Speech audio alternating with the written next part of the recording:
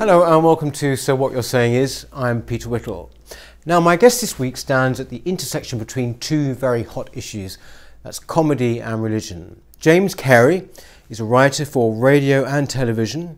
He created the award-winning Think the Unthinkable on Radio 4, and he also contributed to Bluestone 42 and to Miranda. He is also the author of a number of books, the latest of which is The Sacred Art of Joking. And he's also a member of the General Synod of the Church of England. Welcome very much, James. It's good to see you. You haven't exactly made life easy for yourself with this particular path, have you not? Yes, I don't think. Yes, I'm also a Calvinist, so I think the path has chosen me. But right, yes, no, okay. I like comedy. I've always loved comedy. I didn't really see the point of anything else growing up. I just wanted to watch comedy, and watching all the great sitcoms of our time, like Porridge and Yes, Prime Minister, which is probably my favourite of the lot. But also have a Christian faith, which I acquired really from my school, and since then I've always been the weird one, because in the world of comedy, I've always been the weirdo who's actually a Christian, which is not all that common. But then in my church world, I'm the weirdo who works for the BBC, which is, in their view, full of non-Christians and socialists. But actually, let's take that point. I mean, is that a caricature, or are you unusual at the BBC, or for that matter, actually in broadcasting? Well, here we go. I attended a comedy conference. I was one of the speakers at the Craft of Comedy a couple of years ago up in North Wales, and the Today programme were there. And there were about 100 people in the room, including professional comedians and writers, commissioners, controllers, as well as other delegates at the conference. Yeah. And the Today programme asked, and you can listen to this if you go back into the archives, the Radio 4 programme would like to talk to somebody here who voted to leave. Is there anyone here who voted to leave? And we were all having lunch, 100, 150 people, one voice came up. Yep. That's me. So I was the only person in that room, for example, to vote leave. Yes. And so what that tells you is that there is a sort of reinforcing echo chamber around comedy, which is not just the BBC. I think obviously Channel 4 and other broadcasters have got this, because everyone moves around in all these different jobs. Yeah. So there is undoubtedly, I think Goodhart's book about the anywheres and the somewheres, or yes, the road stuff. to somewhere. Road to somewhere. I mean, I think that's a very accurate portrayal of people who are disproportionately influential within the media, and lots of comedians are graduates. They all went off to university. They're slightly, disconnected. And I'm like that too. But for whatever reason, I moved back to the West Country where I'm from, and so I would probably think of myself more as a somewhere than an anywhere. Right. But because of the nature of the BBC and what it is full of people who were absolutely astonished when a Conservative government is re-elected, when a Republican is made president of the American, in the American election, and then when Britain votes to leave. The only thing that astonishes me is, at the time of recording, it still looks like we're pretending that we are actually going to leave the European Union. What I thought would happen is that we'd vote to leave. And everyone would go, well, that was all very interesting, like with the Lisbon Treaty. Yeah. And then 5-10 years' time, we'd be talking about the EU, and we go, we voted to leave that, didn't we? I thought we were meant to be leaving, and then nothing happened. I was sort of assumed that we would just be ignored completely on that one. But it's absolutely dreadful. It's interesting you made the point there about the BBC, or I myself was in broadcasting for a long time. It's not so dissimilar in other areas. It's not just the BBC. They take the lead, if you like. Yeah. They set the agenda.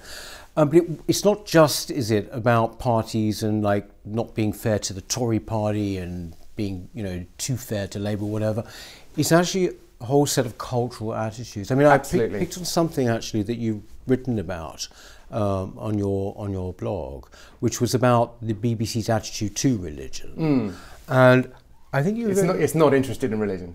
Well, you say it's not interested in religion, but also you say in it that it's actually more interested in promoting what, if I get it right, you call it Judeo-Christian, post-Judeo-Christian, sort of quasi-socialist secularism. Yeah. Is that right? Yeah, it's sort of a sentimental sort of form of, it's an inoffensive form of what used to be a version of Christianity. Yeah, it's sort of a second-hand thing where it's the kind of thing where it sort of reminds me of how, for example, the likes of Polly Toynbee, who hate Christianity, hate The Lion, the Witch and the Wardrobe, for example, when I remember seeing her writing about it.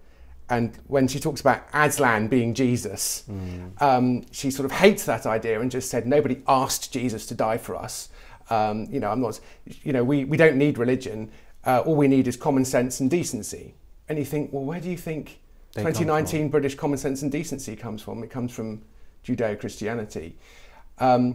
So I think what we're trying to do is we're trying to have the Christianity but without the Christ. And I think you can run on that for a while, and I think we have been running on that since the 30s, 40s, 50s, and eventually the fumes run out. You can't, and now we're sort of running on the memory of the fumes, if you see what I mean. That's a very nice way of putting it, actually. There's been a book out recently by Tom Holland, you probably know, where he's more, he's saying, look, Christianity is at the basis of our civilization, our society, and it's wrong to deny that, but also there's this sort of sense in which, somehow secularism, and I'm secular, I'm not religious, sure. But, does this mean that, I'm fooling myself if I think that what I consider to be decent behaviour, whatever, does not come from religion? Is that what you're sort of more or less saying? Yeah, it has to have come from some form of Christianity, because if you go to other countries in the world, if you go to Pakistan, if you go to China, if you go to Indonesia, if you go to New Delhi, or whatever it's called now, Calcutta and all these different places, if you go to India, then they have a completely different understanding of what common sense and decency is. And that's because they've had a completely different worldview for the last 1,000 years based on a completely different theology. And that's completely understandable. So the idea that we sort of pulled secularism out of thin air in this country, I can't see how that could possibly have happened. And the irony is, of course, that it's the Reformation in the 1500s that made all of this sort of pluralism possible. So in a way, Christianity's greatest gift to secularism is to say, well, you get to not be a Christian, you get to refuse, you get to have different, to have a different faith or no faith. And that is not self-evident to many people in other cultures. So to deny, and we can have a debate about which one of them is true or based on something, but it seems like we have to admit, I think Tom Holland's right, I mean, it's like, this is where it comes from. Where do you think it comes from?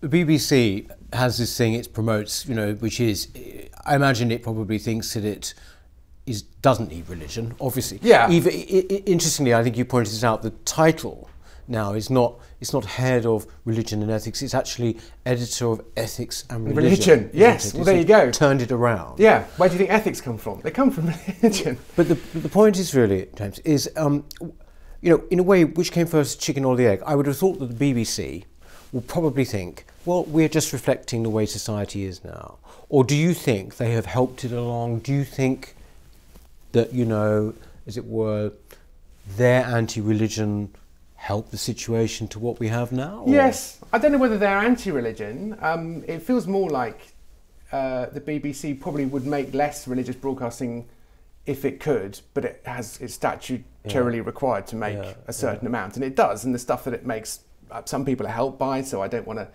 to throw it all under the bus. But the BBC yearns to win awards for natural history and for news reporting.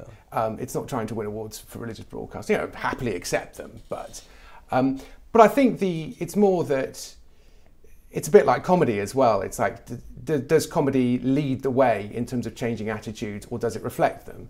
And I think it just contributes to a feedback loop, doesn't it? So a comedian the job of a comedian is to sort of notice things and put things together slightly earlier than society has, and they can say, oh, isn't it funny how this or that, or I sort of noticed a thing the other day where there was a whole load of people gathered together and they all had their heads down and they were looking at their phones, and I thought there's a sort of a possible joke in how there would be a caricature of people in the 15th century all shuffling into church with their heads down, looking like complete idiots, believing in something that isn't actually there.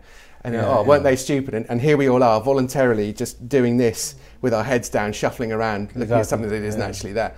And so what the comedian does is he sort of puts things together that are comic, and he does that before everybody's noticed them. So he or she, their job is to kind of get there slightly early. But if they get there way earlier, then nobody really quite gets the joke. You're sort of trying to just sort of, you know what I mean? You're just sort of leading people along like that. Whereas if you suddenly come out of nowhere, if you did a 2019 progressive comedy act 30 years ago, people would have just been completely mystified by what you were talking about. You know, even 15 years ago. You remember when civil partnerships came in? Everybody who was in favour of same-sex civil partnerships said, well, there's no question that this is going to lead to same-sex marriage, because nobody wants that. Nobody's asking for that. And then suddenly it's like, oh my goodness, and now you're on the wrong side of history, and everyone conveniently forgets the narrative that was told before. So it is interesting how the BBC, in the same way as newspapers and all culture really, and all art, comes, which is, it's just trying to get slightly ahead. And there are people who are, you know, who we would look back and say, well, they were prophets of their time, but they died completely penniless because everyone thought, well, this is nonsense. And therefore, when you have an exhibition of the Impressionists, everyone just thinks, well, what on earth is that? I mean, that kind of, I guess that looks like a bridge, but why didn't you actually paint a bridge? Some people, of course, still say that. Yes, of course, but, yes. I mean, you know, and with, you know, we're always told that whenever so and so this concerto was first performed, this symphony was first performed in Paris, there was a riot, and you sort of think, well, was there? But you know, there probably was, and people thought, well, music shouldn't sound like this. When you, I mean, just go back to BBC for a minute. You've written a lot for the BBC. How does it actually work, James? I mean, you're commissioned. You go and write the thing or whatever. Do they know what to expect from you? At what stage, and do they start to become involved? Do they ever say, well, we can't say this, we can't say that? You know, did you have experience of that sort of thing? Not particularly, but I think once they've commissioned the show and the show's up and running, as it were, there are editorial guidelines and policies which are, you know, eminently sensible, and overall I was very, you know, so I made a show, full credit to them, you know, I made a show about bomb disposal in Afghanistan, and it was a comedy, and called Bluestone 4-2, and they really defended that. And obviously they were slightly nervous about how people would receive that. And there were lots of very sort of troubling themes that took place within the show, and they backed it. So they're a good bunch to have on your side in a scrap, once they're happy with it, and so they do go out and go into bat for things. But yeah, it's always a conversation, and occasionally you dig your heels in and say, no, I'm sorry, that's the way it should be. But you know, it's always a bit of a feedback process, and that's the same with any broadcaster really, and I'm same with newspapers and all these kinds of things. And you're kind of aware that the people, in my point of view, I'm aware that the people who are full-time staff at the BBC have generally a fairly different outlook from me, and all things considered, therefore, I think it's always interesting to me that the people on the left look at the BBC and just say, oh, it just defends the Tories all the time, or whatever. And you think, if you are on the right, you just think, I don't really quite see how you can say that. But actually, given what the political views of the people who tend to work for the BBC actually are, the news is actually surprisingly fair. And actually, a lot of their big hitters in terms of political commentators are from the right, like Nick Robinson or Andrew Neil and people like that. But they're in an impossible situation, so I don't want to say the BBC are the big villains here. I think that there's no question, because they pay a lot of my mortgage, by the way. Right, so okay, no, fair enough. But even so, you know, I'm happy to be fairly robust. I think it's the general cultural drift of the BBC. I think, which is, it obviously gets, you know, a lot of people very concerned. I mean, there's no question about that. I think it's interesting. You know, you being a Christian, you hear this argument an awful lot now, or have over the past few years, that somehow or other there's nothing you can't say about Christianity. You can mock it, you can joke about it, compared to other religions, say Islam or whatever, where you can't say anything. First of all, is that a picture that you recognise? I mean, you know, because I was thinking about it, looking, you know, before we spoke today, and I'm thinking, well, you know, if you take Life of Brian, or if you take Dave Allen, you know, would you have those today? I mean, I'm trying to think, you know, when was the last time, maybe Jerry Springer, but do you think that's a fair criticism, or do you know, that basically Christianity is the only mockable one? I do hear that view a lot, and I do know that the sort of people that I go to church with and meet, they do feel that they don't really see why their religion should be the punch bag. And this is a view, I mean, I talk about it in my book, that I mean, Anne Widdecombe did a documentary partly about this subject with a comedian, Marcus Brigstock, and she wrote in the Telegraph, you know, why is it okay for, you know, the comedians are all very happy to make jokes about Christianity, but they don't want to make jokes about Islam, and rather implying cowardice on the part of comedians. And actually, if you know comedians, they tend to lean into these things. They like prodding things, and they're not particularly scared of a fight or what the consequences might be. I don't genuinely think that's the reason. The reasons are a little bit more boring and less conspiratorial, in that in order for you to make jokes about something, people have to have a basic understanding of it. And therefore, you can make jokes about Christianity because there is just about enough residual understanding of what Christianity is for you to be able to make a joke about also, do you mean, for example, the ceremonial of it? If you think of Dave Allen, it's about vicars and pulpits and everything, wasn't it? Absolutely, yes. So he was doing lots of jokes about Catholic priests and that kind of thing. If you look at the stats, an awful lot of people still end up at some point in a church at some point in the course of a year. Either they go to a wedding, or they go to a funeral, or they go to a baptism, or they go at Christmas. And therefore, they have a narrative, and all of those are relatively serious occasions because they're big life events. And therefore, if you're a comedian, you're looking to mess around, and you want a serious place in which you can start to have misbehaviour, or you can start to be comic. And so that's a natural place for a comedian to go, oh, wouldn't it be funny if... And therefore, there was a joke on Goodness Gracious Me, which is a joke which I think Ofcom or somebody said, the BBC may never broadcast this joke ever again, which is where the Indian couple who were desperate to be British, they turn up to a communion ceremony and they get handed a wafer, and one of them gets out some mango chutney and puts it on top and eats the wafer. And Anne Widdecombe, as now a Catholic actually, says, well, this is the body of Christ, and you can't make a joke about that. Which you go, well, that's a perfectly decent joke. I get that you might be offended by it, but it's not the worst joke in the world, and it works as a joke, and it's quite funny. But the joke only works because people know that you sort of get handed a wafer at this communion service, and they may not understand what it exactly refers to, or how the Last Supper works, or anything like that. But the problem is, if you want to make jokes about Islam, then you need to go, okay, so what does a Muslim service look like? What happens? What happens when a Muslim is baptized, or whatever their equivalent of it is? What happens at a Muslim wedding or funeral? Well, given that Muslims are only a single-digit percentage of the population, most people don't really know. Okay, what about the famous stories in the Quran? How can we... Okay, or any of them as well known as the nativity story, for example. So you could do a funny nativity story, but they're not. And so the raw material that you need for the comedy is actually not there. And I think that is, much as I'm happy with conspiracy theories, don't get me wrong, I think on this particular occasion, that you just don't have enough. So there's enough. So in the 80s, Spitting Image could make jokes about Catholics and Protestants because there was essentially a war going on in Northern Ireland. And so there were jokes about Ian Paisley, and there were jokes about, they had His Holiness the Pope, who was like a rock star, wasn't he? If you remember the Spitting Image version of the Pope. Well, you can still just about do jokes like that, although anyone under 40 would find it mystifying, I think.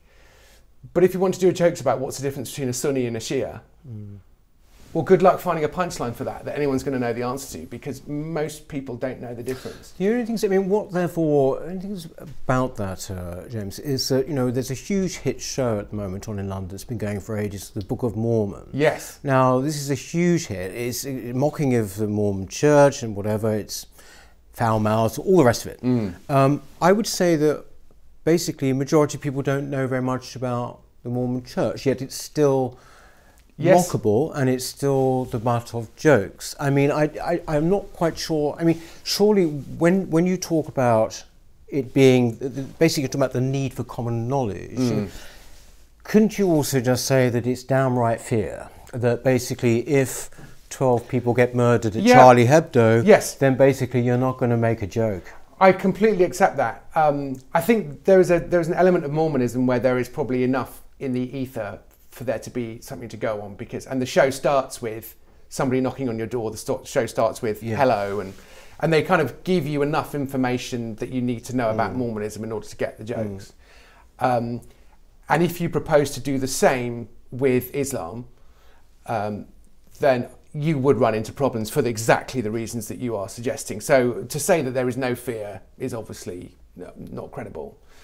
It's not to say that people are cowards. Yes. At all, because it's possibly a realistic response to the situation. Yeah, absolutely. So I have some, and that's why I wrote the book, is because we live in a world now where a joke can be taken either out of context or even within context. Nobody misread the jokes in Charlie Hebdo. You know, they were done exactly as they were intended to be, and some people didn't like them, and in broad daylight went and shot 10 people, 12 people who were actually involved in the production of that magazine. So never before have jokes been more serious.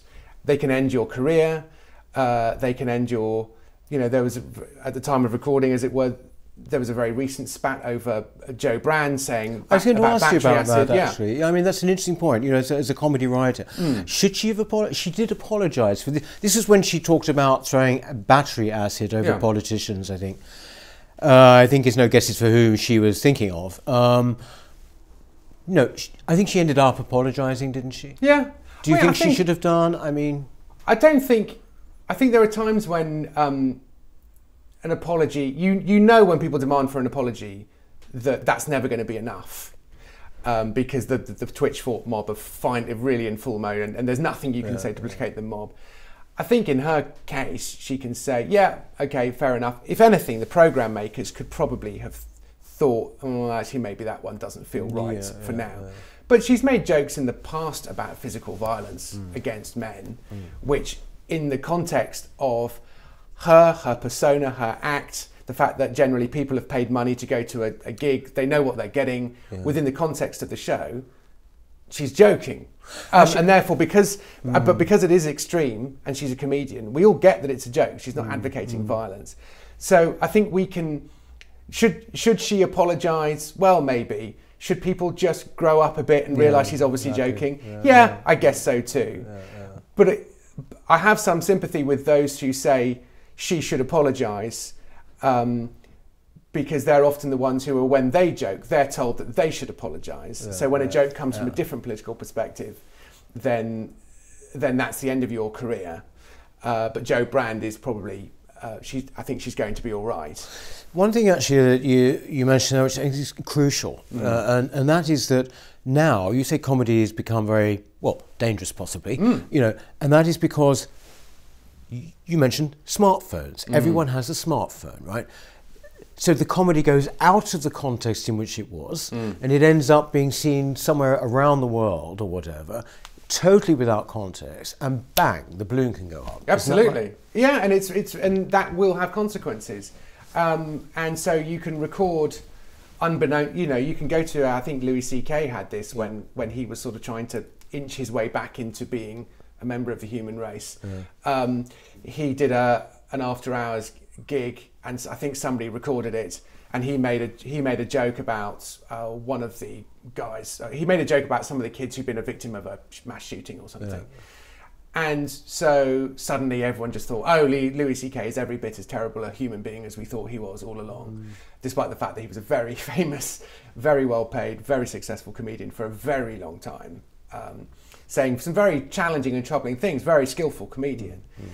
But it is disingenuous to be in a situation where everybody knows, you know, we know who he is, we know what he's said, we're in a comedy show, it's a late night thing, and he's going to say some things. To then record it, take it out of that context, and just say, well, is that acceptable? So, well, and I say in the book, and I say it a lot, one of the least funny things on earth is the presenter of Newsnight reading back a joke that has been made to a comedian who made it. Yes, you know, as if it's sort of being held up through tongs. In your so-called comedy set, you joked, you know, blah, blah, blah, blah, blah.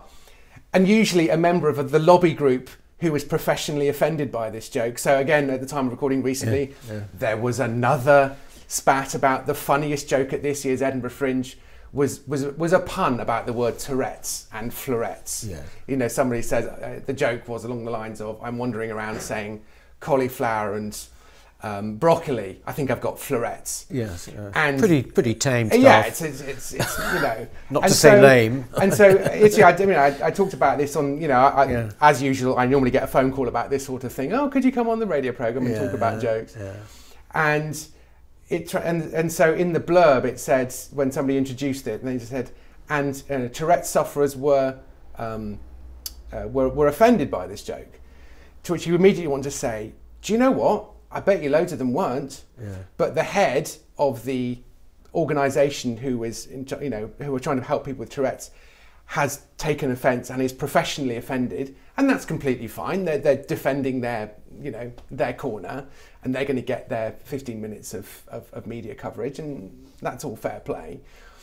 But you know, you have these roundtable discussions where somebody who was offended is also sitting there, and suddenly this comedian who has done a joke in this context, his joke has been voted the funniest joke of the Edinburgh Fringe, which of course it isn't. It's, you know, it's quite a good joke. The second funniest joke at the Edinburgh Fringe was about taking antidepressants, and nobody seemed to mind about that one because it didn't win. And so we have these discussions where the joke is then removed of its context. It's read out in an overlit news studio, and please explain yourself. And you just think, the skill of, you know, comedy happens in a time, in a place, with people. And I really feel for comedians, you know, actual stand-up comedians, because their jokes have to be done out loud in front of people. And something can seem funny written down. They all do try-out nights, they all have new material nights. And the very act of saying a joke, they sort of don't know how it's going to go. And the more experienced you get, the more stronger sense that you get. But even strong comedians on new act nights will do 50 jokes, and 5 of them might survive. And as a punter, you might be watching it, listening to some of these jokes, just going, "That's a terrible joke," and you're really, how could you not know that that's such a bad joke?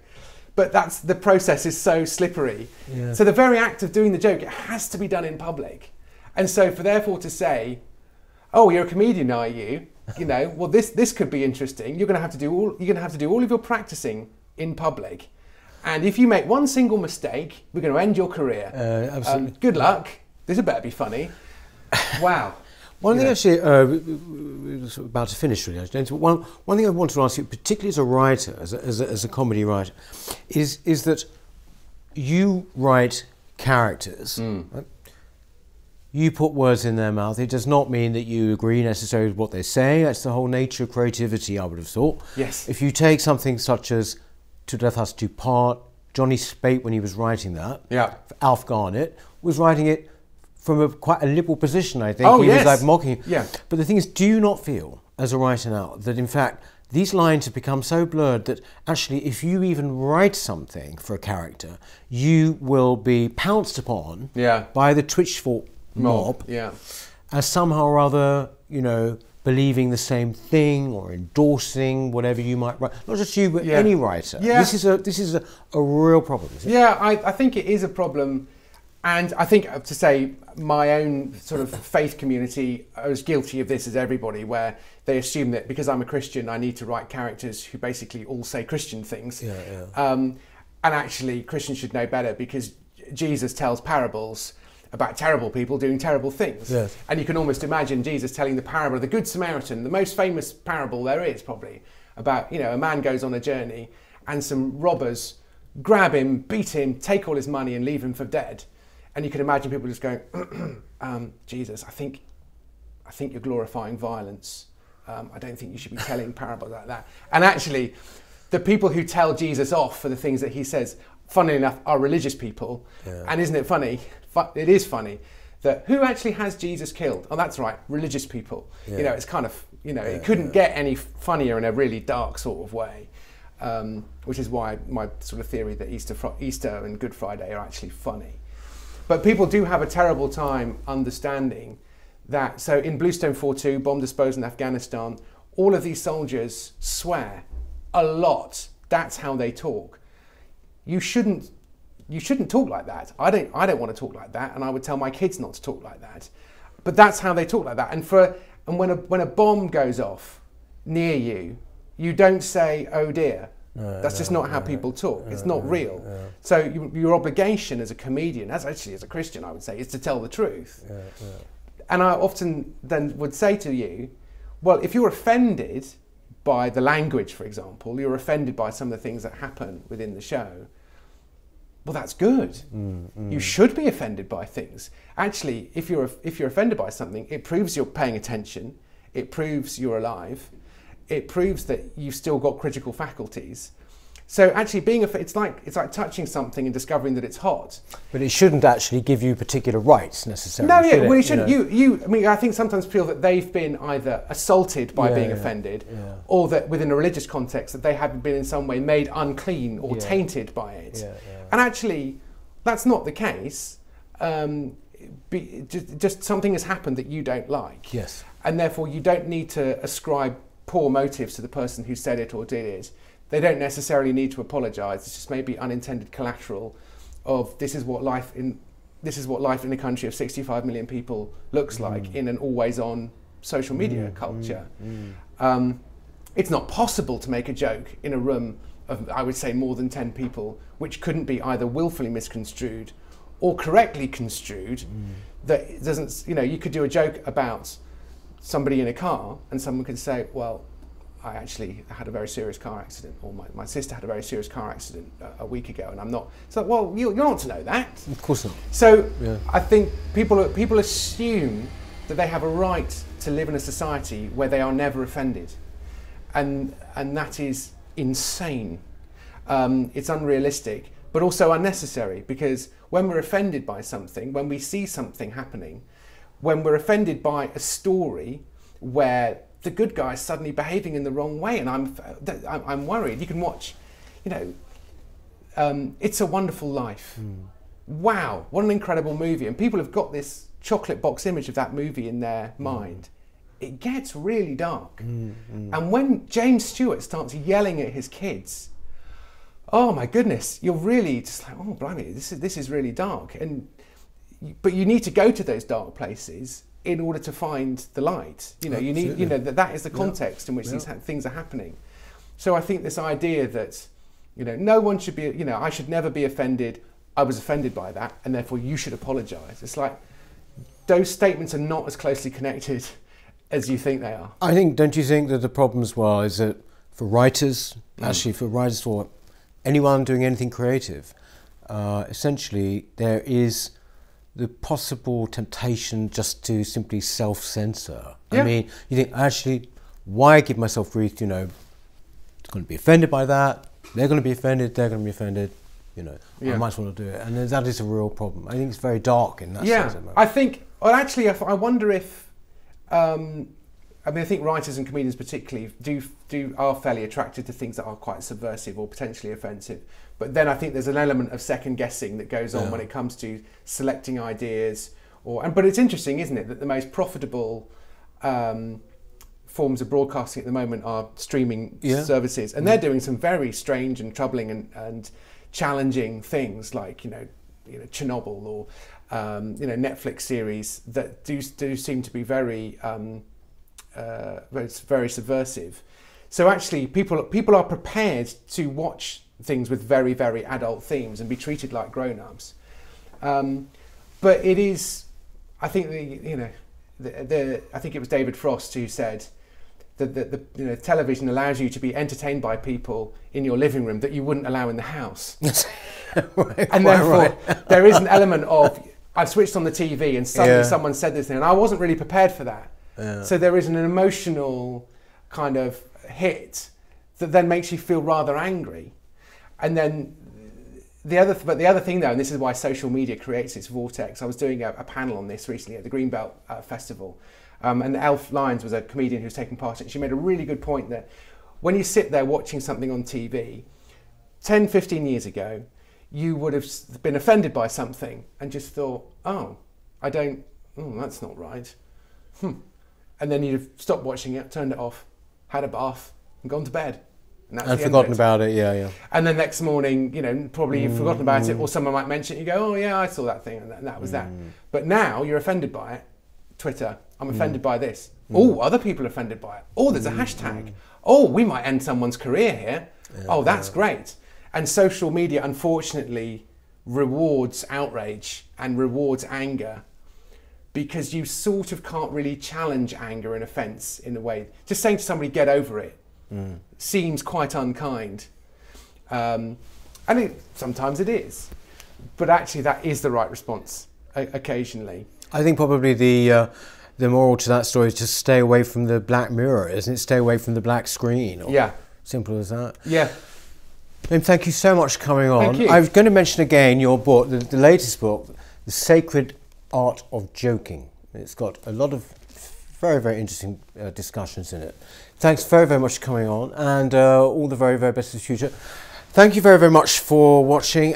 Do subscribe, please. Keep subscribing, and we will see you next time. Thank you.